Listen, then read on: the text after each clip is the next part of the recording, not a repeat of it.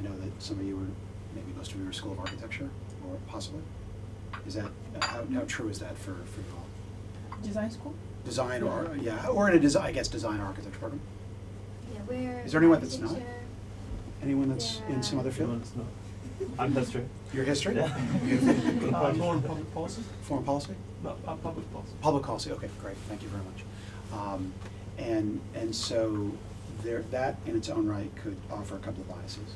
We could be heavily focused on design as solution or prototype, sort of the graphic design leads to font or leads to whatever, or architectural design leads to spacing and adjacencies and daylight and physical structures, and design in history in the sense of trying to, the very act of writing history is actually redesigning the truth, right? Because whoever writes the history, you know, in the 1800s, none of us were part of that truth, and now all of us have a blog. So the very construct of history is an interesting design question.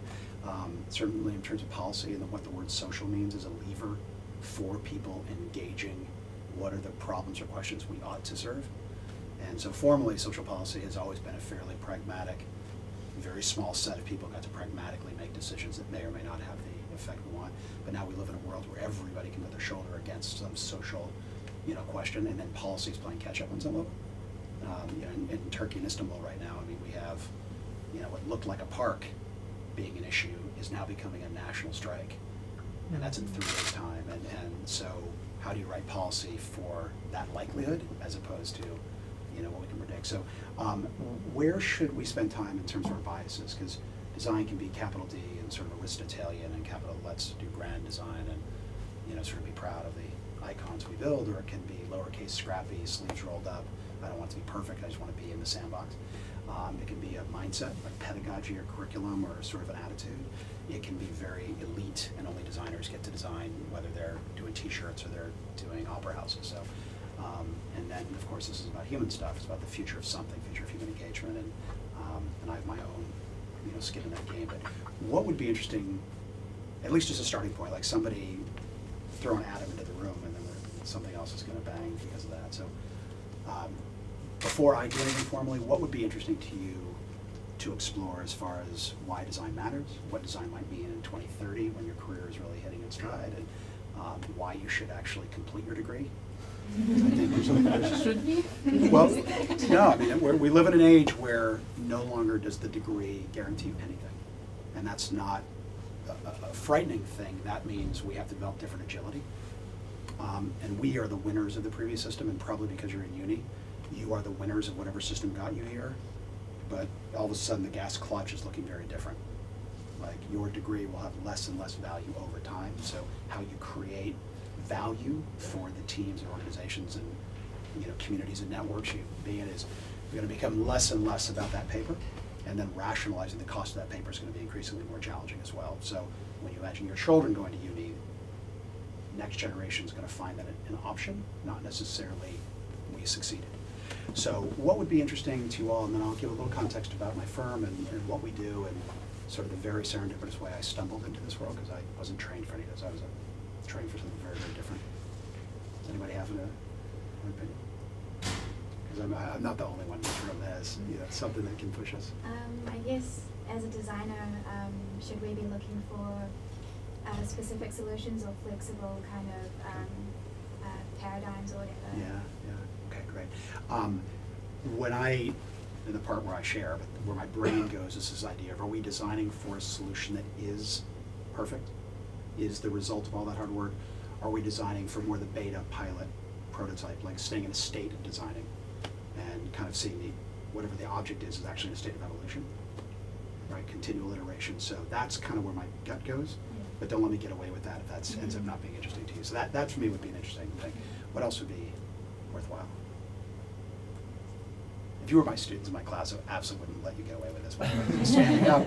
You'd be standing up. We'd be singing a song. I wouldn't let you get away with your question. I'd ask you about your question, and so you're getting away with this because we're in an embassy and I'm supposed to be polite. But clearly, don't be polite on our account. Clearly, somebody, right? You didn't show up because this is the only option you had. So what's possible? Be interested to hear a little bit more about co-design, participatory design as well, and sure. The concept of empathy in design. Okay, awesome. Yeah, and the firm we just teamed up with the last 3 days, working with the city council in Wellington, and we worked with 20 to 25 high school students, give or take, spending 3 days in a design boot camp solving a problem, or taking on a problem we're solving in the city. And the firm that we teamed up with actually called Empathy. So their design studio is called Empathy because they've decided they're going all in, not on the prototype and the solution and the post-it notes or the sketch or the renderings. They're going all in on that first phase, which is, are we capable of listening boldly? Are we capable of understanding the human condition before we even imagine the problem? So the empathy, and then in that participatory design, design thinking, and even with that, there's a lot of high academic, sort of finger crunching about, is one better than the other, and everybody wants to own a piece of that pie, when in real truth it's just an attitude. But that would be great. So we'll kind of talk about the idea of designing something complete and then designing more in the spirit, and then that would be good. Anything else? And of course we can deviate it along the way. Is there anything else that I can support? Just from what I've seen of your work, which isn't a huge amount, but you're doing mostly physical stuff. Do you have any opinions on digital as a medium and how these ideas apply to it? Cool. Yeah, so where my imagination goes there is we have begun as a team, and I'll use this as a segue to kind of creating context about our team. We are shifting from saying we are architects designing buildings to we are creating ecologies that have the capacity for X, which means you have to design not only the physical place. Think about this as drywall or gym construction, which means this sucker can be torn down in about a day, and this wall can be moved in here, and that's called flexibility. But you couldn't do it. The maintenance team could do that, right? And the security detail broadly. So we're trying to imagine, on one hand, this is very physical, and once we have boundaries, even though this is a black box theater, this is really a black box theater. It's not. It was a library, and now it's a media, and it's a TV studio, and all of a sudden it has this. But really, the construct is black box theater. It has to be 27 things, depending upon the speed of request. But we have to think in the same way of user interface in the digital realm. We have to think in terms of not so much there isn't a boundary, because there very clearly are boundaries, like our brain. We haven't lived in a world where Ray Kurzweil, the great futurist, says the singularity is here, where man and machine are combined. We aren't there. There is still this jarring split between physical, which is really just our atoms making sense of physical, and the digital, or the sort of ethereal, if you would. But we have to be able to design all and. So the difference is we can design this as a computer lab, which means it's a physical space that quote unquote has computers in it. Or we can design this space as a world-class platform for operating in analog and digital simultaneously. And so, in essence, that realm is, can we take on the bigger question, which is, if all technology digital was ubiquitous, what questions would you begin to ask now? What experiences would you foster? So that'll be someplace that, as we go forward, I'd be interested in hearing your opinion about that as well. So we'll tease it up. And the truth is, neither one of us know the answer, but we'll fake it for everybody else. My name's Christian, and I work for forgive me if you know any of this, work for a global A&E firm, architecture and engineering practice. We have about 1,200 designers around the world, which in the architecture realm is pretty big. There are firms that are in the closing on 10,000, but most firms in this day and age are boutique, or they're kind of in that 100 to 400 range. And it's almost impossible to imagine an architecture firm that has 25 to 75 people anymore, because the economics no longer allow that to be the case globally. Since 2007, architecture firms are going out of business left and right because the conditions will not allow them to thrive. So we live in an age where, in the U.S., and I don't know if this is true globally, the unemployment rate for just out of school architects to be is 13%.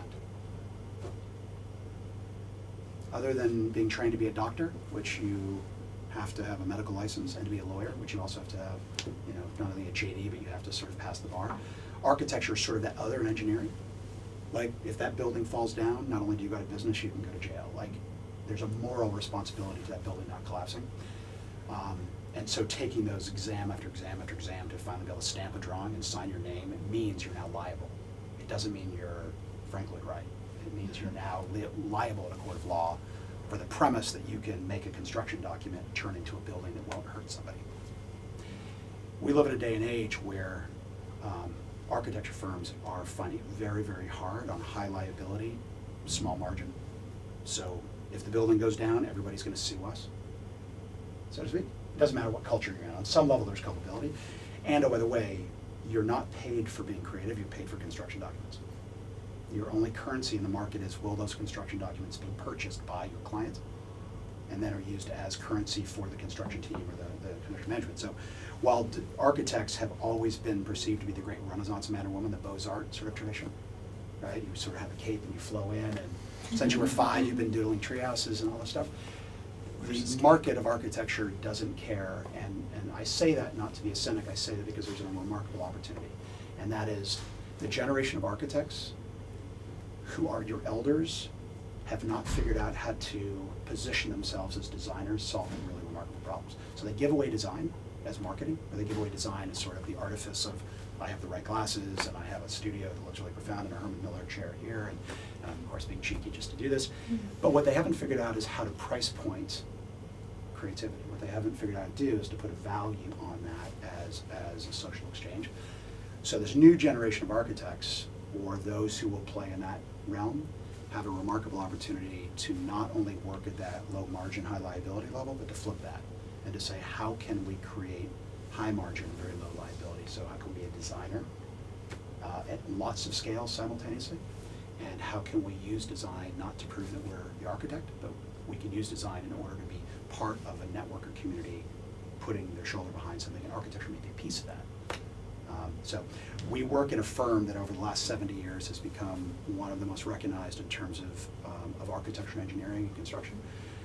And in healthcare and education, we're ranked in the top 5 or 10 in the world in any given rating at any given time. So I'm very, very proud to be a tiny part of a firm that over 70 years has positioned itself to be seen that way. And there's a lot of wisdom, expertise, and history that says we've earned that. What the firm has been doing over the last couple of years is says the future's not going to want that. It's not going to care. So how are we going to create the new conditions for us to thrive?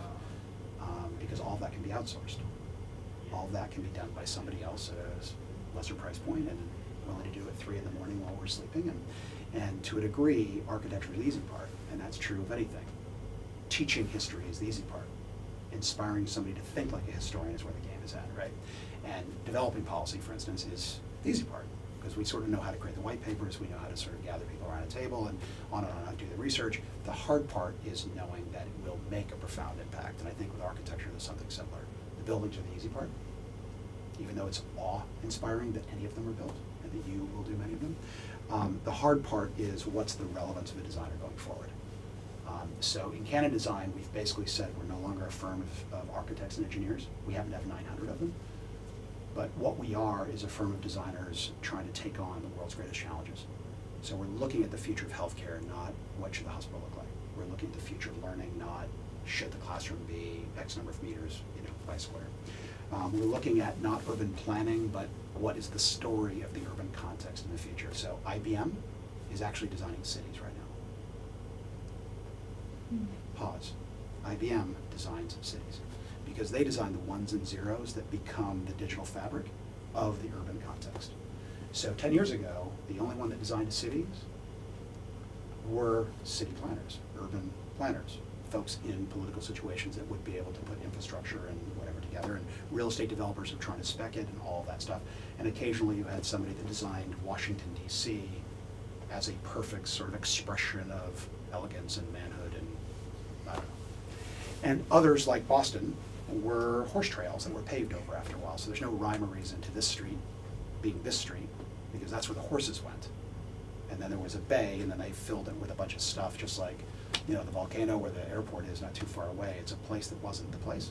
So in this day and age, to design a city no longer is where do the streets go, and do we have digital fiber running under the land, and where will the demographic shift over here, and where's the city hall go? Now the game is, how do we understand the capacity of the off-the-grid economies in Mumbai, in Mexico City, Shanghai?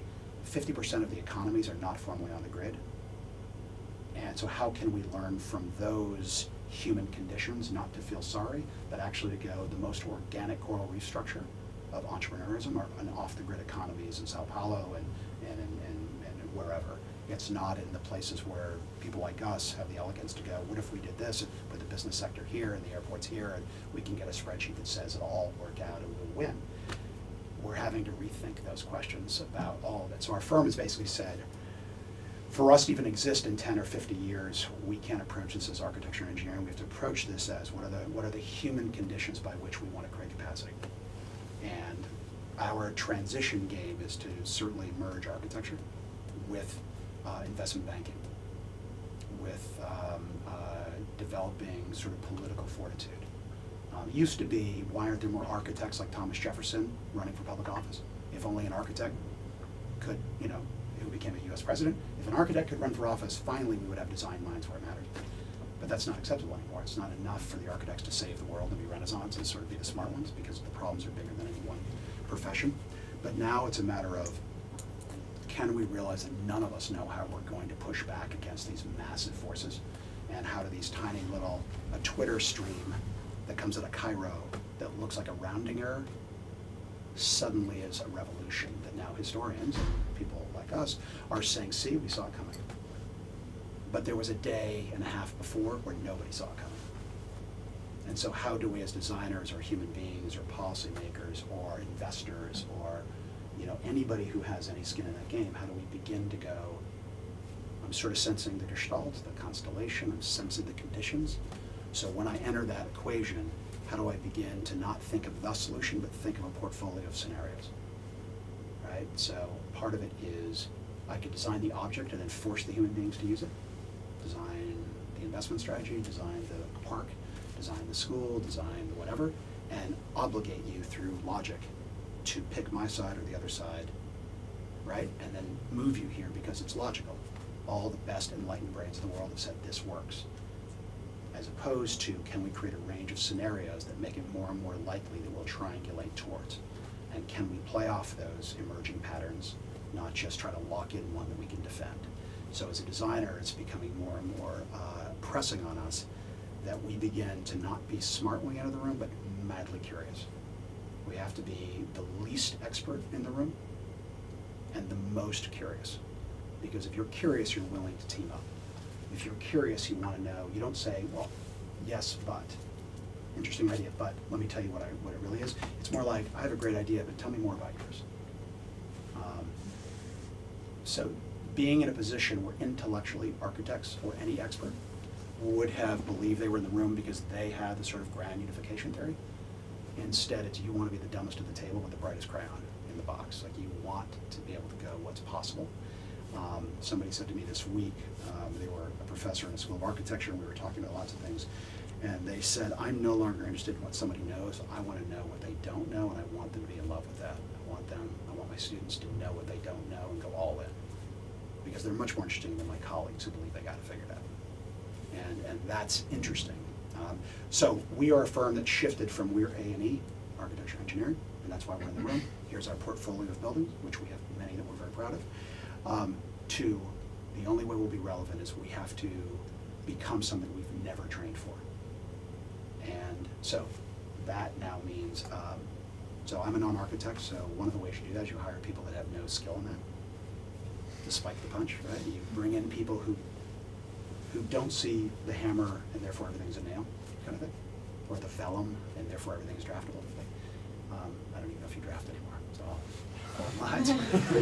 if it's not Reddit, it doesn't exist. I joined the firm because the gentleman who oversees our K-12, which means kindergarten through, but it's little people through high school and university, heads our global design team in that realm. And he didn't write, but he's the point person for the book, The Third Teacher, which sort of became the impetus for could we launch a studio within a big global entity? Could we create a SEAL team using sort of American military lexicon?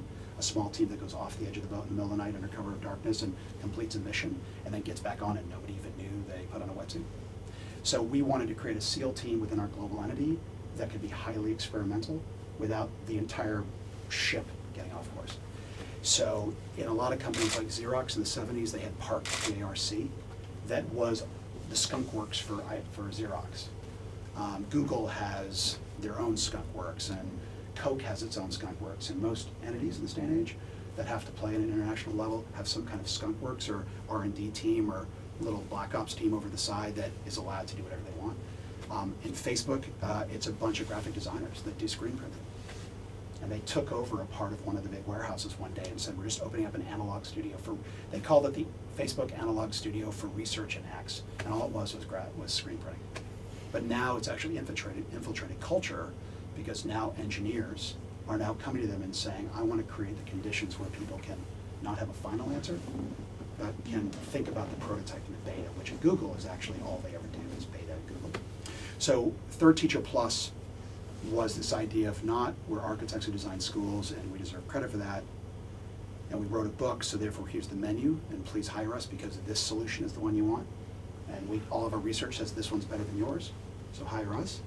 The book was, instead of what we know, it's here are the questions we're curious about. So the book was framed as, is there, and that's the key part, is there a relationship between teaching and learning and the built environment? Now for an and this is before I came, I get no credit for this, for an architecture firm to actually ask that question, is there? As opposed to, what if every building was a 3D textbook? What if the flagpole was a sundial and every kid sat around there like Stonehenge and tried to imagine the passing of time, and there's Aristotle thinking about the sun, and couldn't we build that and no kid or teacher will ever use that flagpole as a 3D textbook? But from a design standpoint, we can argue it in the marketing materials. It was a shift from there is and here's our version, which is expertise, to we're madly curious, and maybe there isn't. It isn't that we're doing any harm, but maybe we're overreaching our call in life. So we teamed up with Sir Ken Robinson. We teamed up with Howard Gardner, who is the one who gets credit for multiple intelligences as I'm a kinesthetic learner, or I'm an auditory learner, and that kind of rethinking about kids and how they learn, human beings. Teamed up with Rafi, an international musician who works with kids. Teamed up with cooks, creating organic gardens that become lifeblood of communities. Teamed up with lots of people, technology and sustainability, and basically said, is there a relationship between context, setting, and teaching and learning? And as architects, not do we have the answer, but are we willing to go on that path? And the third teacher comes from an Italian school model called Reggio Emilia, which is a lot like Montessori, if you know Montessori as an education model. Reggio Emilia believes that in essence, there are three teachers in life. The first teacher are the adults in your life. The second are your peers, and the third is the context, the environment, the adjacencies, the physical space. The way that chair feels on you is affecting not only your posture, but also your comfort, which means your systems are reacting, and you might be more or less tense than you're aware of, so you react. And the sense of constrained, and if you had to drag that chair, that on this carpet these are great replaceable tile squares, but that chair and this carpet were not designed to work nice together, so we can't actually code switch this room really quickly because it's at that pressure point of that chair, bottom, those four legs, and the carpet, and the fact that you haven't been given permission to move your environment. So we were curious about that. So the third teacher is, in essence, let's spend the next millennia thinking about that as a starting point.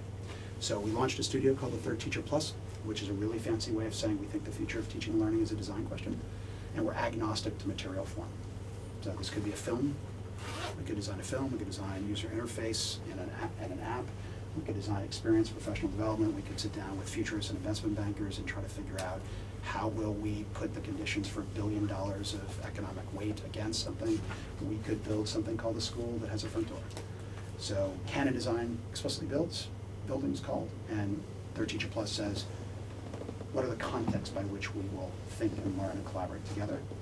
And some of it has spatial implications.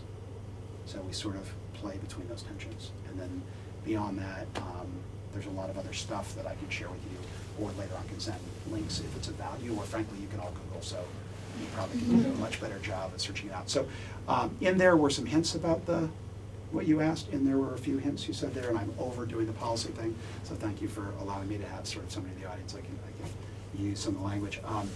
So that's a good stopping point for my voice.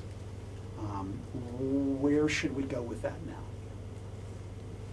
I'm happy to be the recipient, or I'm happy to get you to talk to. So what sort of problems does your work have in the world? Yeah. So I'm going to give credit to two of our other teams to give you context, because I just think it's wicked what they're doing. And if we do our job right, we'll team up with them. So we have a cities group that designs cities from scratch and reimagines cities that exist. So they're in Mongolia right now designing a city for 5 million people, and right now there are essentially yak herders. I mean, I don't mean to minimize the importance of the culture that's there, but from a sheer scale, there are thousands of people, and we're designing a city for 5 million. And they want it to be an academic city. So they're not adding a university, they're not trying to make it a great academic city. They want the very city, its DNA, to be the future of academia in Mongolia, which is both contextual to Mongolia, but also it's a new pivot point in terms of Asia being the center of higher ed, right? Not just Beijing and Shanghai, but the entire landscape. So that's interesting, because I don't know how anybody, let alone a team, designs an entire city, right? We also live in a day and age where, how many of you saw the skyscraper in China that went up in a matter of days, not a matter of years? Did you see the video? Yeah. Right? Prefabs. Yeah, literally, it's an entire skyscraper as a prefab and built in days. Right? So we live in a day and age where something that would have taken, you know, the cathedral makers of a previous century or three, the grandfather as an 18-year-old would have started laying stone. The grandson as a 70-year-old would have died on site. And the cathedral like Sagrada Familia would still be being built. Right? Part of that's because of the masonry, and part of that the craftsmanship, and the fact that they couldn't ship it from overseas. However, that's the construct by which we imagine the work we do to solve the problem, and then how long it takes for the problem to be, you know, fully realized, or the solution. Now we live in a day and age where the entire set of components of a skyscraper, we're talking 40 to 80 stories.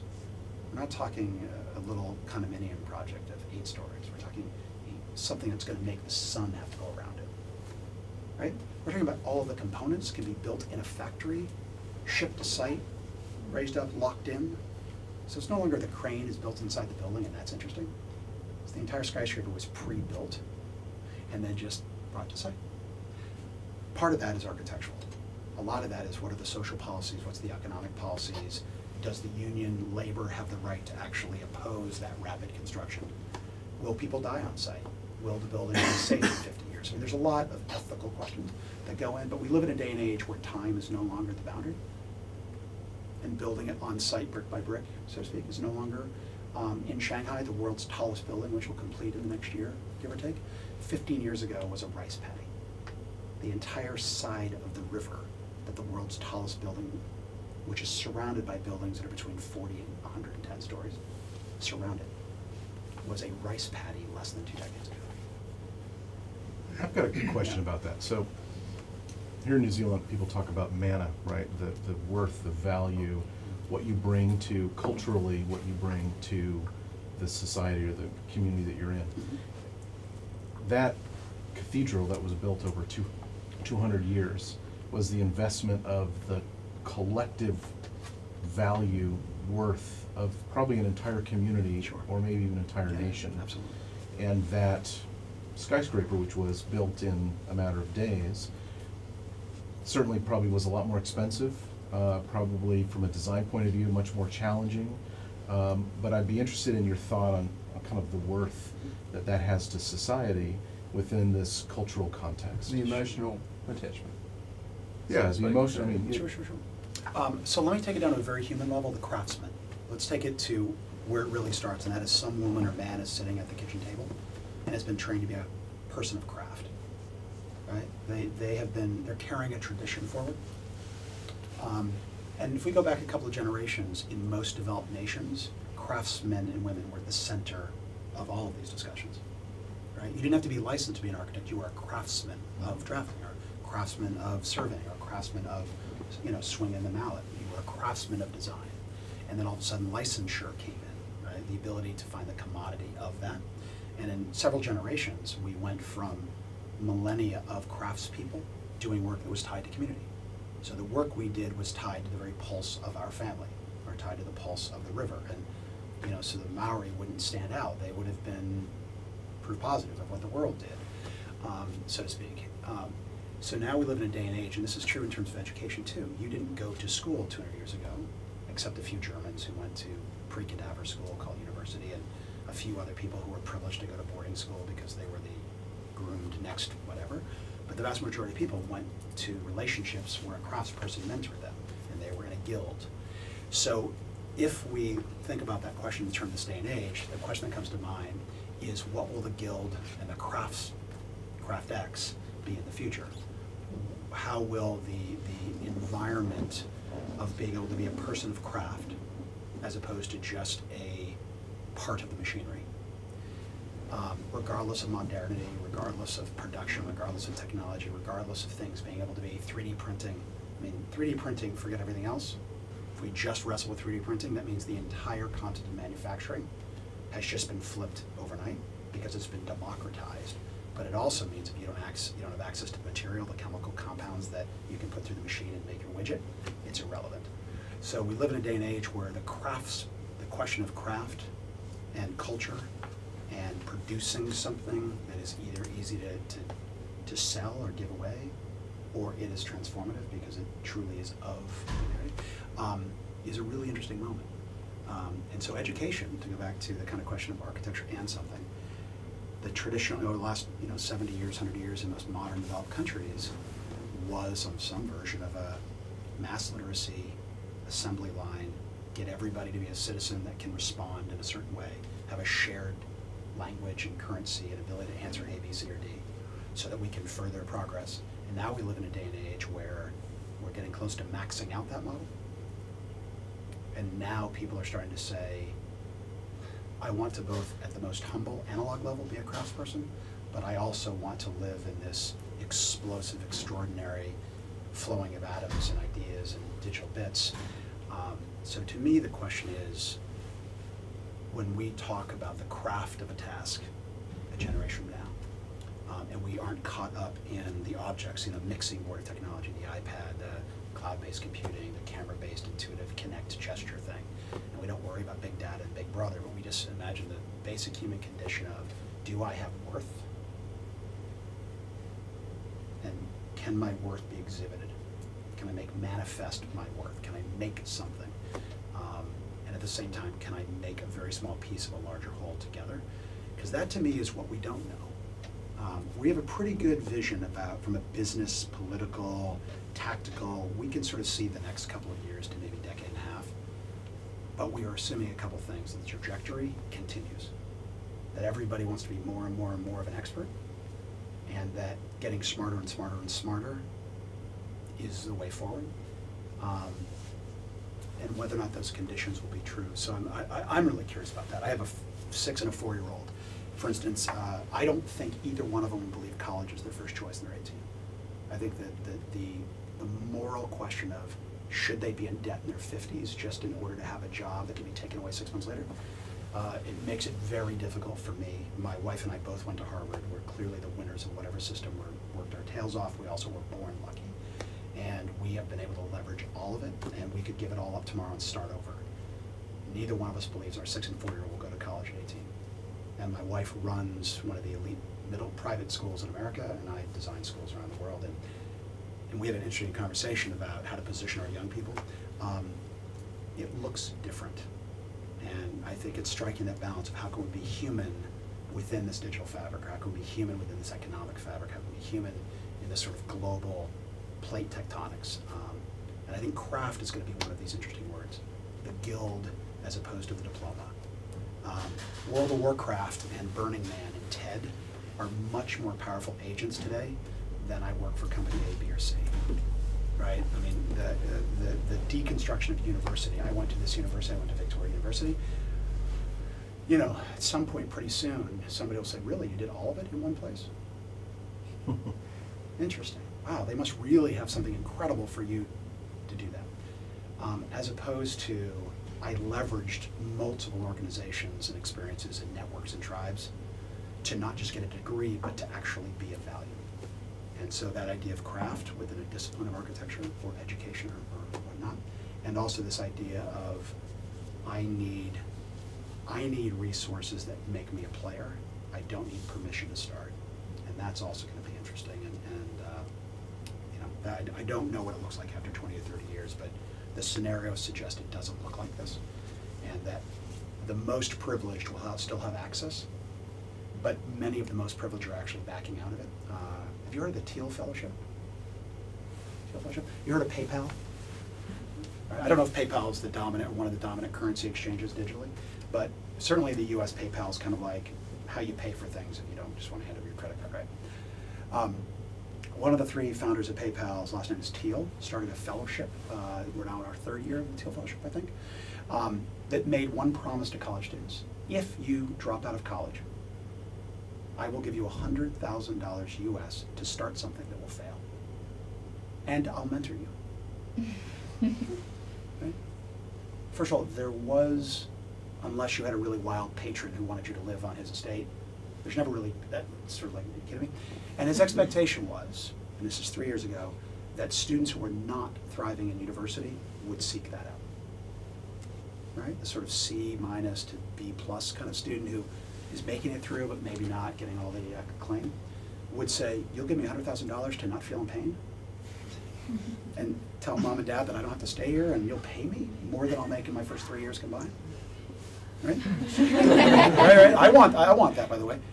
Yes, sir? I was just going to say, you've hit up against something quite important in New Zealand, I find. Like, I've worked in the public sector in a summer job, and risk aversion is a really big problem, especially in New Zealand, because we have these really strong constraints. Like, it sounds like you're a product of a huge economy where you sit at the top and you've got this freedom to do all this wonderful stuff. But in New Zealand, like, we've got very restricted sort of economic power, and there's only so much people, especially designing policy, can really expect to. You can't really go to superiors and say, oh, this is such a great innovative idea, and then expect something to actually happen. Sure. In there is a 10-hour conversation in many directions, and yes to what you're posing and yes to what the questions are. I'm only offering these as trend lines, not as covering every option. Here's what I would say, and I mean this very, very politely. Really smart people are world-class at saying yes, but. We are trained in education and in nuances of organizations, and the higher we go up to get even better at saying, yeah, but, right? We do that really well. From a design world, one of the great gifts of the design world is and, or yes and. So regardless if it's true in a context, is it plausible over time? Regardless of context, is it plausible? And if so, how would we design for those conditions, right? If you are in Saudi Arabia and you spend a great deal of time in the Middle East, and you ask them to be entrepreneurial, you know what happens when their first business goes out of business?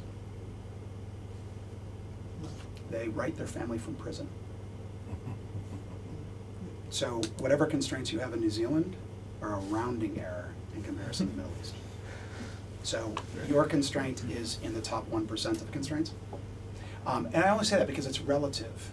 But if we imagine that within the Kiwi context, culture, there is an extraordinary realm of innovation as opposed to getting the Kiwis to do it this way, and we try to treat it as an and proposition, how would we create the capacity for which Kiwis can innovate within the historical context of being true and authentic as a Kiwi, but also realize that those boundaries are going away and that the tribal boundaries are becoming much more powerful than the geographic boundaries.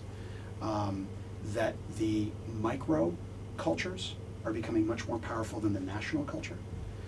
That a young person who dresses like a business person also has tattoos up her arm and now belongs to multiple tribes simultaneously. And we look at the aggregate possibility of culture, community, individuality, etc. And we simply say and to a premise as opposed to I don't know. So going back to the teal thing, and this is not to say you're wrong, it's just in polite, it's we got to push against each other. Yep. We got to be, you're absolutely right. No, I'm not saying you're wrong, I was just challenging you. No, it's a great challenge because when we go to Turkey and we're asked to design a model school for the entire country, like in theory, our firm has been asked to design the future of every school in Turkey. It's not about being a good architect, it's about empathy. It's about anthropologists on your team deploying to figure out what is, not being smart enough to deploy the solution, drop it in. So the first person on our team hired was an anthropologist, because being a smart architect or educator isn't what's going to be the hard part, and that's not even what's needed. The Teal Fellowship, I'll go back to it, made one promise. If you drop out, the people that responded, the vast majority of first-year applicants were in the Ivy Leagues, Princeton, Yale, Harvard, Stanford. The best, in theory, the winners of the system were willing to drop out for $100,000 in capital. By the way, a graduate of Harvard, Princeton, Yale, who's not making $100,000 in their first 4 years because they chose not to. Right? It's just, that's not the problem. Salary's not the problem. So the question is, why would really, really smart people who who are on an express train to, whether there's the tall poppy or not tall poppy in whatever culture, they're on express train to realizing what they've been training for. Why are they willing suddenly to exit to be part of something that's more ambiguous? And that to me is really interesting, is the ambiguity. So in your question, it's what we're curious about is where's the ambiguity in the question as opposed to the either or.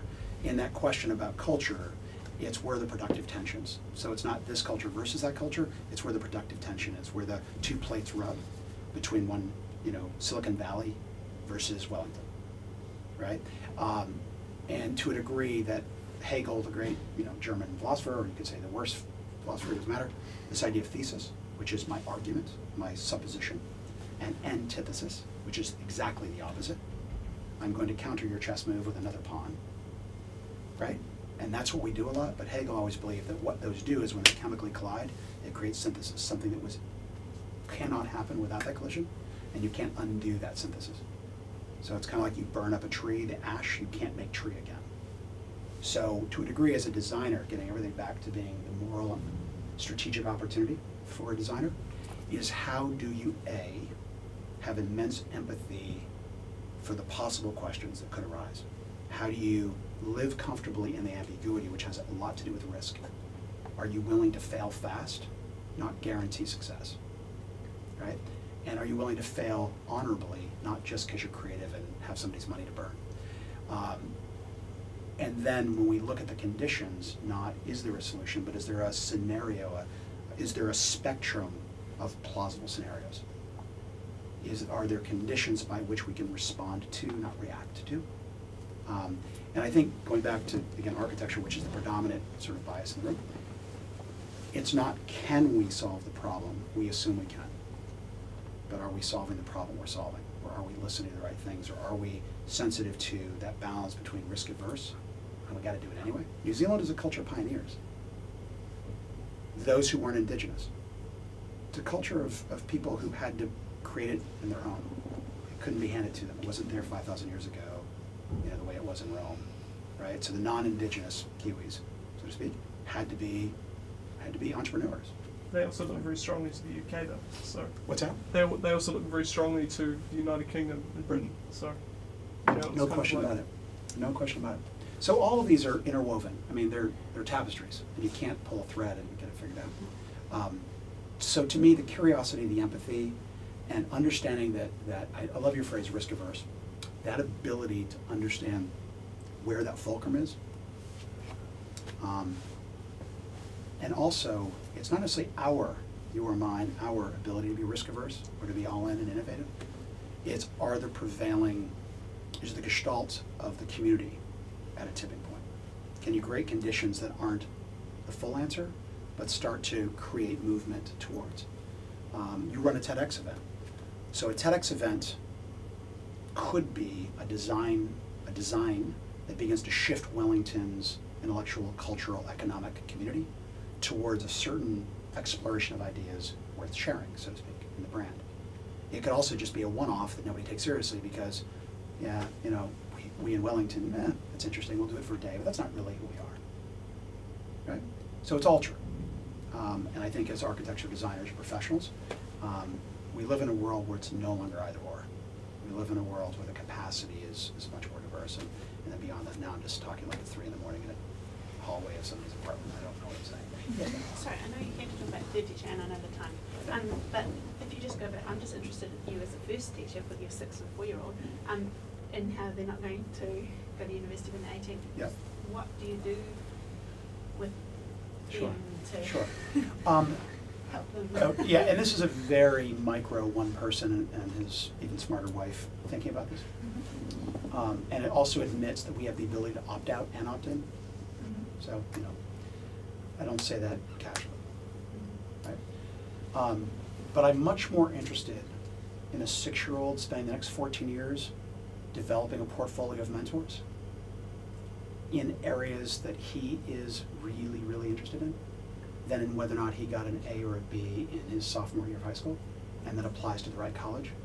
I would much rather have my daughter, who's 4, get to the moment where college is an option and to say to a university, tell me why we ought to partner.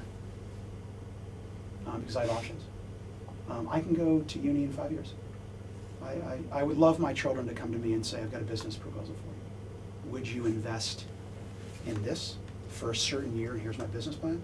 And even if it's partly me finding myself and partly me trying to raise a little money and partly me not knowing what I'm doing because I'm 18 and I don't really know, but I would rather go through that cycle so that once the stakes are higher, a company invests in me, I have a diploma, I have to decide what it's worth, I have to decide what my moral compass is in a community or in a family or whatever.